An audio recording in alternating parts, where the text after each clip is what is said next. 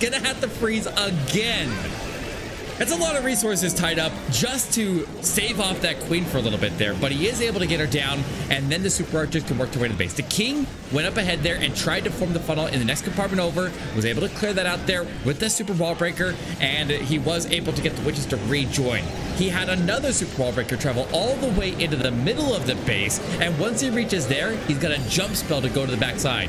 Tons of spell support here, feels like, for the super archers, because he still has 2 more rages, and if he can keep the healers enraged here, he can nuke out the rest of the base here, and the super archers just go crazy in there. They do so much damage because they hit all the buildings like bowlers do to the next compartment over, but they're a little bit more tanky and they survive just a little bit better. So if you can keep the healers raged up and keep the super archers out of too much fire all at once, they can do really, really well.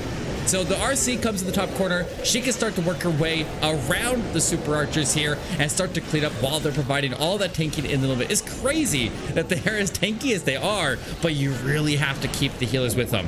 And the nice part about them is the healers tend to stack the troops with the queen and the warden all together, so you end up having everything getting healed at once, and it works out super effective. So the RC sweeps all the way around the base here. The queen breaks out the bottom there. The super archers are shooting over walls to go to targets that the queen can't reach, so she's kind of walking out without it. But a swag RC ability, a swag queen ability, and a swag freeze. How do you have a swag freeze after wasting 2 to deal with the enemy queen at the start of the attack?